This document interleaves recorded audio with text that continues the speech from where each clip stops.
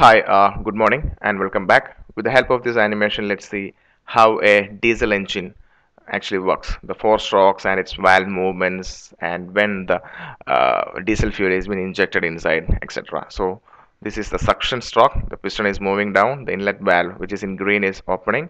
Air is being sucked inside, and now it's compression stroke. The inlet valve, the green valve is getting closed, and the air is getting compressed. At the end of the compression stroke, the injector injects the diesel fuel inside and a combustion takes place or the power stroke happens. Okay, and you can see the burning of the fuel which creates a pressure on the top of the piston and it pushes the piston down. At this stage, the inlet valve, which is in green, and the exhaust valve, which is in red, will be in closed condition. So the power stroke is happening, the piston is moving downwards, and now the exhaust stroke is happening.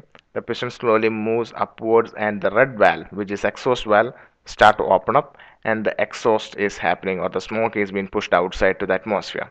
So these are the four strokes. Now let's see in detail. So this is the body or the casing. That's our piston over there. That's the head.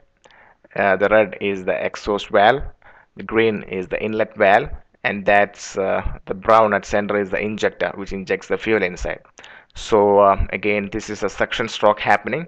The inlet valve in green slowly opens up as the piston move downwards, and the air is being sucked inside. Slowly, the air gets sucked inside, and now it's compression stroke. The inlet valve, the green one, gets closed, and the air inside is getting compressed. And at the end of the compression stroke, the injector, which is in center, the brown one, injects the fuel, that's the diesel fuel inside, and due to the high pressure of the compressed air, this injection will result in a combustion or the power stroke to happen.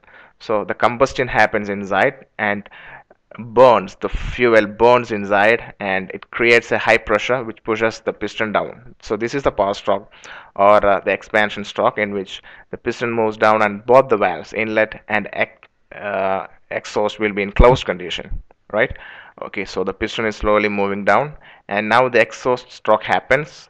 Piston moves upwards and the red exhaust valve opens up, and the smoke or the exhaust is being pushed outside. So I believe you understand the working of a diesel engine and how the valves and the injectors respond according to the piston movement and stroke movements. If you like or you have learned about this particular topic, you know how to thank us. And for more details, you can visit our website www.techtricksinfo.com, or you can share this in your social media so that your friends can also learn about this topic. Thanks for watching this video. Have a great day.